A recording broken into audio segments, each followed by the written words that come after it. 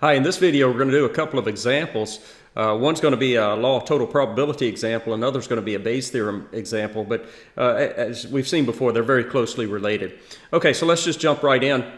Both examples use the same sort of format here, where we have two urns. Urn 1 contains 15 red balls and 10 green balls, and urn 2 contains 4 red balls and 15 green balls. A ball is going to be selected, randomly selected from urn 1 and transferred to urn 2, and then a ball is going to be selected from urn 2. After a ball has been transferred, we're going to select a ball from urn 2, and we want to know what the probability is that the ball selected from urn 2 is red. Okay, so before we get into kind of the mathematics and the notation and all behind this, let's just kind of logically think through it and hopefully develop some intuition, or maybe you already have the intuition. So we're going to transfer a ball from urn 1 to urn 2, and of course that ball could be red or green.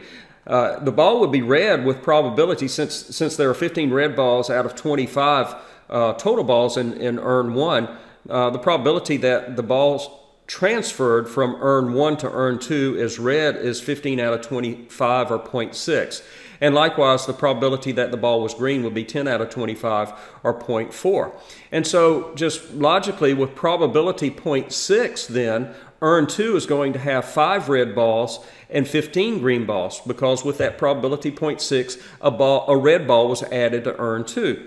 And so with that probability of 0.6, the probability then of selecting a red ball from urn 2 would be 5 out of 20. There are 5 red balls out of the 20 total, and that fraction is 1/4, or 0.25. In a similar way, with probability 0.4, the urn 2 then would have 4 red balls and 16 green balls. We've transferred a green ball over. And so with probability 0.4, then the probability of selecting a red ball from urn 2 would be 4 out of 20. There would be 4 red balls now out of 20, or 0.2. And so then it's just, a weighted average. Then I take a weighted average of the 0.25 and the 0.2, of course, which is what a law of total probability is. So the probability that a red ball is selected from urn 2 after I transferred a ball from urn 1 would be the 0.25 times 0.6, and then plus 0.2 times 0.4. So we weight the values 0.25 and 0.2 with the weights of 0.6 and 0.4, and we get a 0.23. Okay, so now let's add a little mathematical notation to this. So let's start by defining the event cap t to be the event that the color of the, define cap t to be the color of the transferred ball. And so we have the probability that cap t is red is 0.6, and the probability that cap t is green is 0.4. Okay, so now let's add another letter here to cap C to represent the color of the ball selected from urn 2. And so what we have then is, mathematically, how we would write this in is that we would have these conditional probabilities. The probability that the color of the ball from urn 2 is red, given that the transferred ball was red, is 5 out of 20, and the probability that the color of the ball selected from urn 2 is red, given that the transfer ball was green, was 4 out of 20. This is all what we did before. We're just kind of putting some mathematical symbols to it. And of course, the 5 out of 20 and the 4 out of 20 are these decimal values. And then, as I said before, this is nothing more than a law of total probability problem. I would calculate the probability that the ball selected from urn 2 is red by taking 0.25 times that 0.6 plus the 0.2 times the 0.4. Okay, so that's a law of total probability problem. I need to, in order to get to the next problem, I need to develop this notation, and this is the notation that we have. Okay, so now let's look at the next problem. The first 2 lines in example 2 are exactly the same as the first 2 lines in example 1. We have the exact same setup. But now look at the third line. This time we're going to say the ball selected from urn 2 is red. We're going to be given that the ball selected from urn 2 is red, and we want to calculate now the probability that the transferred ball was green. This is a little bit harder problem. So let me go back to example 1. So I'm going to show you example 1, and all I want to point out is this last line in the wording of the problem. This was example 1. We were asked to calculate the probability that the selected the ball selected from earn 2 was red after we made this transfer. And now I'm saying, let's suppose that we know that the ball selected was red. What was the probability now that the transferred ball was green? Okay, so now let's go back to the same notation and information that I had before from the first problem, from the law of total probability problem. This is what I had. This is the information that I had before. But now, again, I'm going to assume that the ball selected from earn 2 is red. So I'm given that, and I'm asked to calculate this probability. So they're not telling you it's a conditional probability, but it's actually, it is a conditional probability. I've written it down there in the bottom left. I'm asked to calculate here the probability that the transferred ball is green, given that the ball selected from earn 2 was red. And again, that's obviously a conditional probability. I want to highlight something to you here. If I turn those, so I highlighted in red the two probabilities that I want to focus on. If you look at the bottom left probability and compare that to the probability on the bottom right there, I just interchange the two events, and that's a Bayes theorem problem. So we're talking about a Bayes theorem problem. If you would interchange the two events, it's an easy question to answer. It's, what's the probability that the color of the ball selected from earn 2 is red, given that the transferred ball is green? That's an easy calculation. That's an easy problem to answer.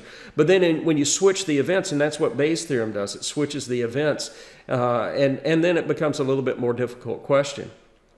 Okay, so now let's look at the bottom left. I want to calculate this conditional probability. So the first thing I'm going to do is just use the fact about conditional probability, that the probability of A given B is the probability of A and B divided by the probability of B. And I'm going to apply that fact with A being the event that the transferred ball is green and B being the event that the color of the ball chosen from earn 2 was red.